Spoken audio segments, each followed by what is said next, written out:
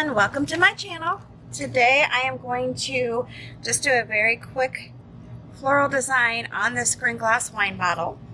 This design is going to be created with two Amagic paintbrushes, a 12 and a 10, and then a number 10 round brush. All these are Amagic brushes. I do link the products down below with affiliate links so you can purchase through those if you choose to. And then I also will be using a dotting stylus. You can use anything to create dots with. You know, if you have a paintbrush handle or whatnot, that's fine. You don't have to order anything specific for that. I'm using Thicket. All of these are FolkArt paints. Teal Topaz, Calypso Sky, Titanium White, Forest Moss, and Bumblebee. Alright, so let's get started. I'm going to use the number 12 paintbrush first. So basically, I'm just tipping one side into the teal topaz. Stick a little bit of it into the Calypso Sky and then a little bit into the white. And then I just do a blending stroke. As I need to add paint, I just keep doing this as I'm creating. Nothing special. Alright, so let's go ahead and get started. And what I'm doing here are just some very easy, almost like they're just little buds, okay? If when you're painting it isn't opaque enough, which if you follow me you know that the more opaque your design is, the more durable it's going to be. You can either allow it some drying time or hit it with a heat gun, hair dryer, and then go back over it. Alright, so on this design I'm not too worried about it because this is one of my bottles where I'm just going to wipe it off and create another design over it. And I decided to do this today because I just wanted to get on and do a quick video because I haven't posted anything new for a bit. All of my designs are intended to be simple, that a new painter can create with. Alright, so I'm just basically wiggling my brush a little bit and coming back down, turning my brush. Now, when you're doing it on glass, it's not as easy to create these pieces that you are turning your brush and trying to like flip your brush a little bit. So know that with that you might need to, again, give it some drying time and go back over it.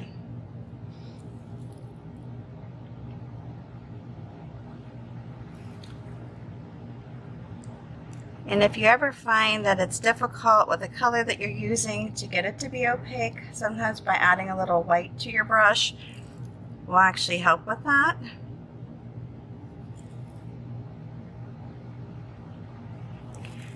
The white seems to have a lot more pigment to it than some of the colors. Like you would always think, at least I've always thought, red would be an awesome color to work with.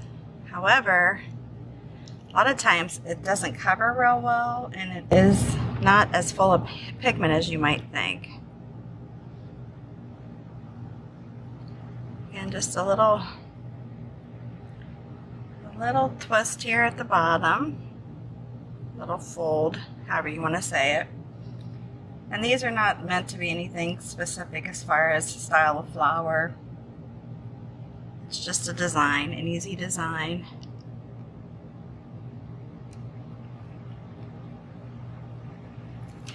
Just some basic stroke work here.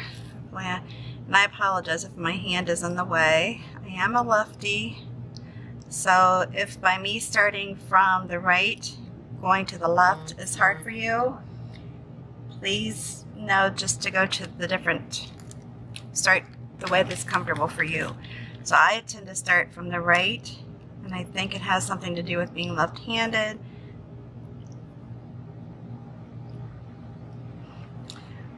But again, if you're trying to copy what I'm doing and it's not working or it doesn't feel comfortable to you, then you start from the left and go the opposite direction.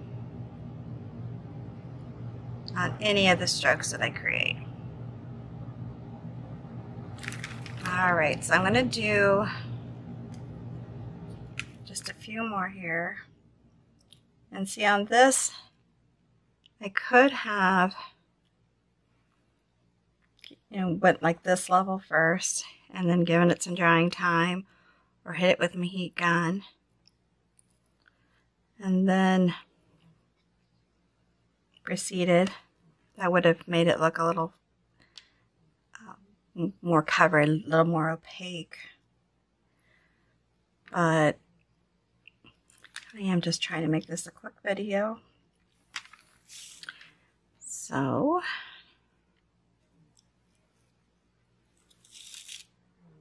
and I like to do in odd numbers. So chances are maybe I'll even do a set going down this way.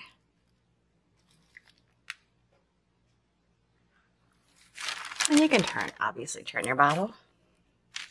Doesn't have to stay in one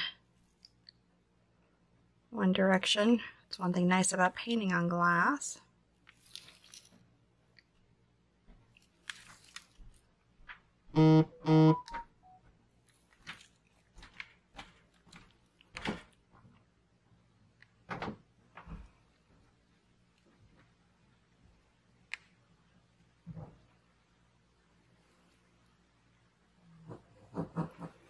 And then I will come here.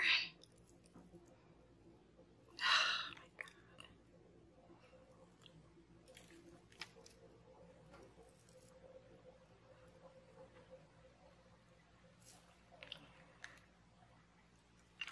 God. Like I said, I'm just going to leave it at that. But see how you could possibly go over these and make them a little thicker, more durable. Alright, so the next thing I'm going to do, come in here with my 10.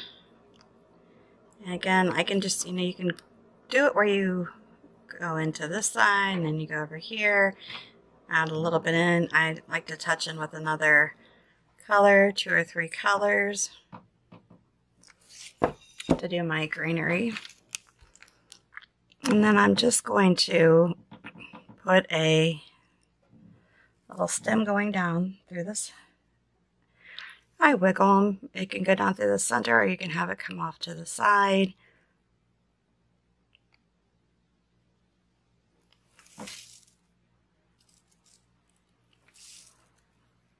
And do it the same thing here.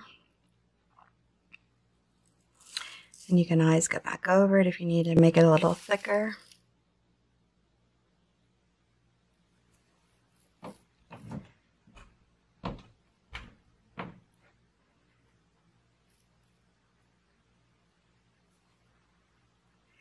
We'll go like that. Very simple. Alright, so using the same loading techniques, I'm going to come in here, come up around these, and just do some quick little leaves. And I just stuck my finger in the paint, apparently. Dang it.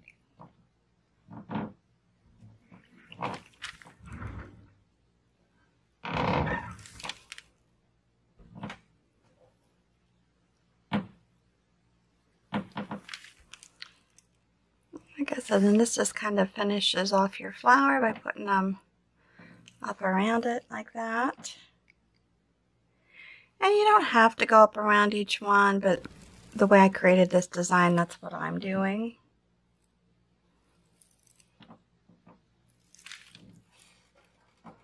And I am a very big fan of leaves, so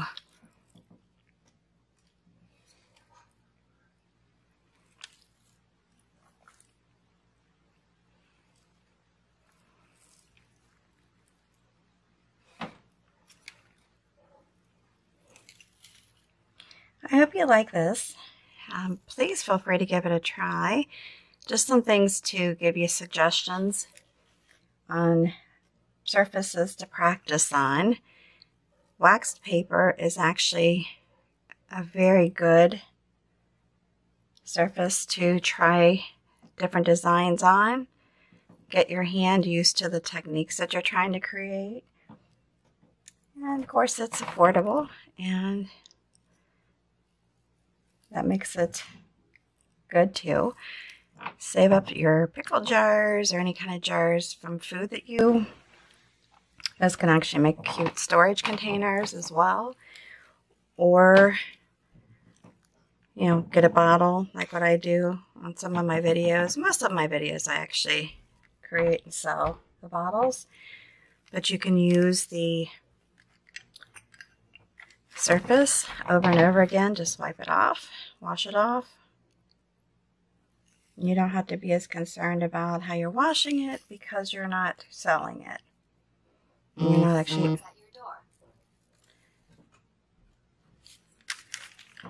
I just have to be careful when I do this. I don't roll my bottle over on my design. All right. Then you can go back in and just kind of add in some leaves where you feel like they need to be. If you want to put stems in, you can. You know, go through and do that. If you don't want to, you don't have to, obviously. And then I like to maybe add in some little sprays of some other color, some other type of leaf, brush stroke, that kind of thing. You can even go over, because when you're doing a floral design or a bouquet or something to that effect, it's not going to be lined up perfectly, right? Things are going to overlap.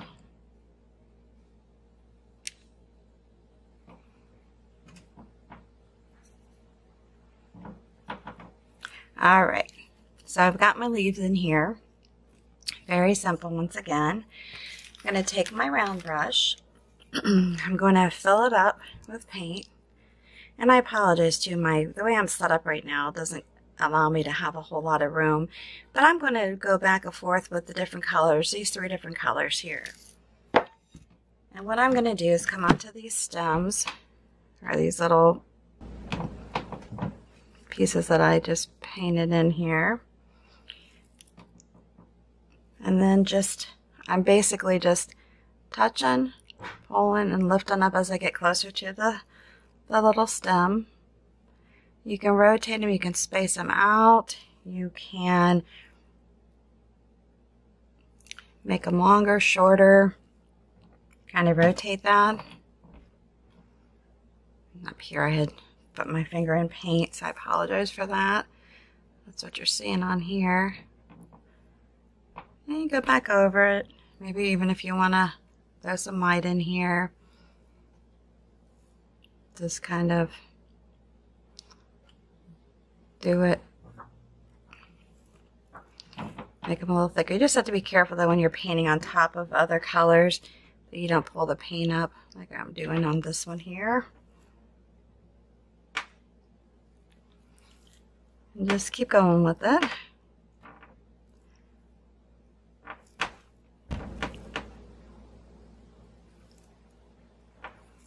And I just keep adding paint in as I go.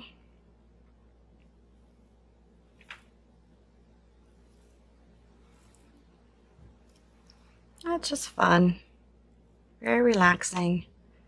And that's one point I like to make too, is that doing a craft can be a great stress reliever. And if you're looking for, a great hobby or just to do some quick designs for your home, this is perfect. Just instead of throwing these old bottles into the trash, do something useful with them. Best out of waste, right? Keep them out of the junkyard, or not junkyard, but the landfill. Kind of accent I've got going on here today.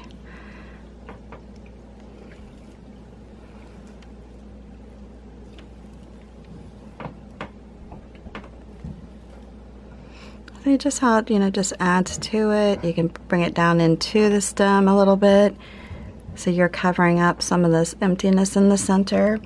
And you can actually even create different types of leaves. You don't have to go with all of this. I think, oh yeah, this is the one I went through the design with.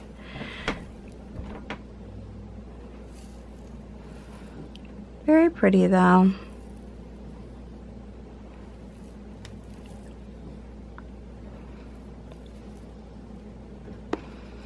And you don't have to do them where they line up on one side to the next perfectly. I wasn't really trying to do that, but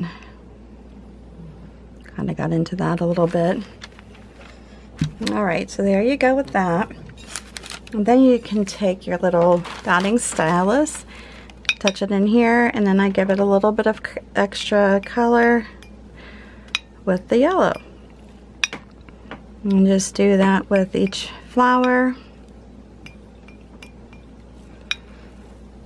And ones that you can see, the ones that are peeking out a little bit.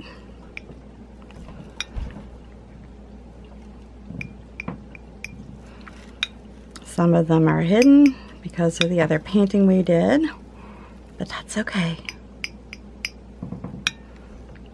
Wherever you can see them. I think that was a little bit peeking out there.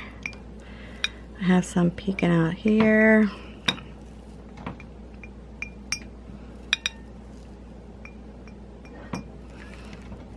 All right, there we go. Pretty easy, right? Quick and easy demonstration, and there you have it. I think it's very pretty. Very pretty, and just a few colors of paint. Once it dries for an hour, you can put it in your oven at 350 degrees. And I add my preheat time to my bake time, so the paint requires 30 minutes. I put mine in for about 50 minutes. Then I allow it to cool completely before I pull it out. You got to keep in mind the problem that you may have with glass breakage is caused by a sudden change in the temperature. Alright, well, again, I hope you like this video. If you do, give me a big thumbs up. New to my channel, please subscribe, hit that notification bell. And if you would, share this with your social network by just hitting that share button underneath the video. And until the next time, thanks again for stopping by. Stay safe and healthy, and have a good one.